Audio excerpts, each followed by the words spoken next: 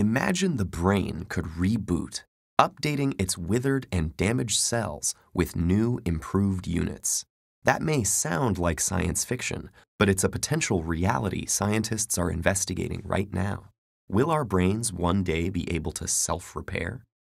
It's well known that embryonic cells in our young, developing brains produce new neurons, the microscopic units that make up the brain's tissue.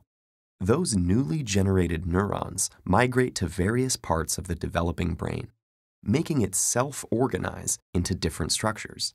But until recently, scientists thought cell production came to an abrupt halt soon after this initial growth, leading them to conclude that neurological diseases, like Alzheimer's and Parkinson's, and damaging events like strokes, are irreversible. But a series of recent discoveries has revealed that adult brains actually do continue to produce new cells in at least 3 specialized locations. This process, known as neurogenesis, involves dedicated brain cells called neural stem cells and progenitor cells, which manufacture new neurons or replace the old ones.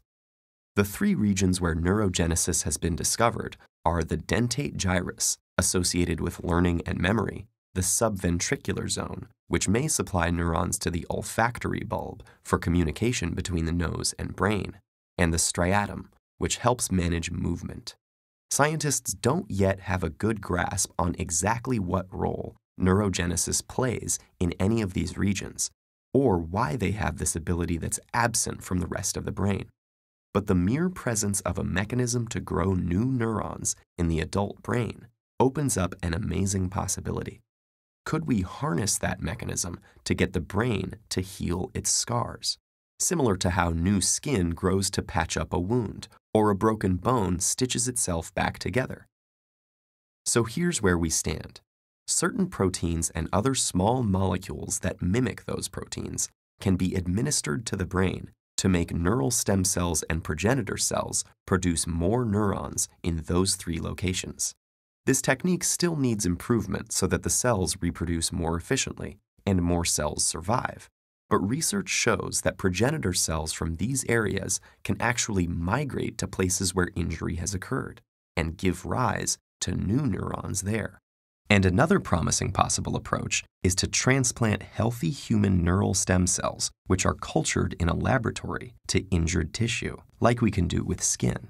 Scientists are currently experimenting to determine whether transplanted donor cells can divide, differentiate, and successfully give rise to new neurons in a damaged brain.